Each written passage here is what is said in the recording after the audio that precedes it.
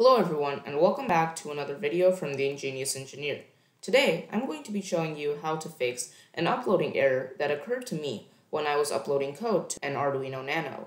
Some of you have may encountered this error before, and so today I'm going to be showing you how to fix it.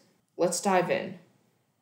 I've opened a simple code in Arduino, and if I go to Tools, you can see that I've set Arduino Nano as my board and COM6 as my port. Both of those are correct.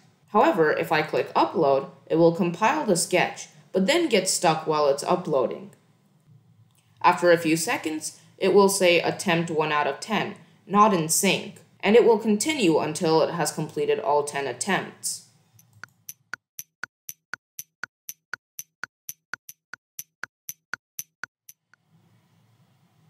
And after 10 attempts, it will say Problem uploading to board. Now let me show you how to fix this.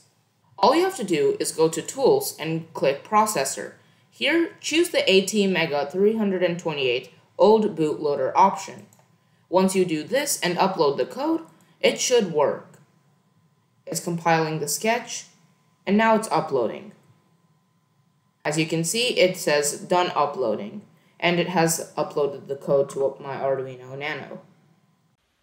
Here, you can see the code in action, turning the onboard LED on and off every second.